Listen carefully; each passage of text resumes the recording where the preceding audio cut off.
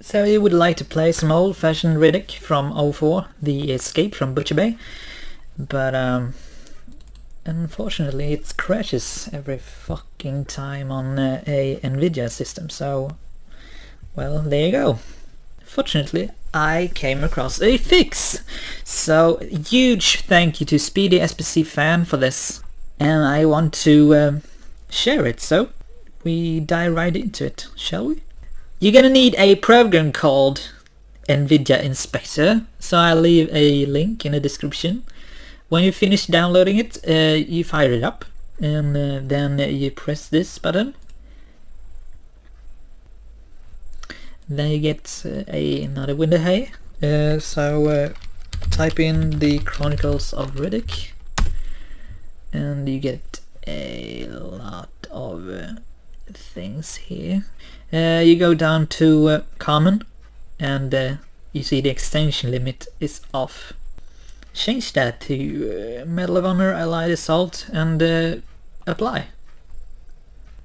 When you have applied that, right click on the Riddick.exe and properties and compatibility, and change it to Windows XP Service Pack 2 or 3, I don't know, doesn't matter, and inactivate visual themes and hit OK. Then the game should run fine. So huge thank you to SpeedySPCFan for this.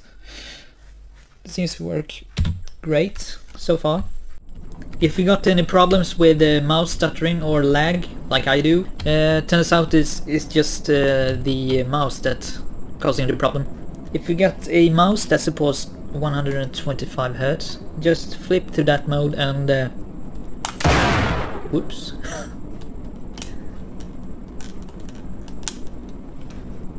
And it should be fixed.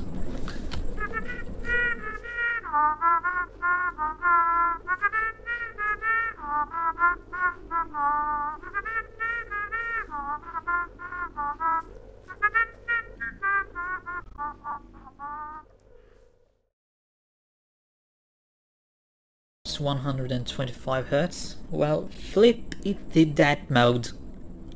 Flip to that mode. I sound like a fucking Swedish. Well, thank you for watching this tutorial, and huge thank you to SpeedySPCFan for this, and don't forget to subscribe. Thanks, Chris. Ah, there you are. Ah, there's no point in hiding. Ah, thanks.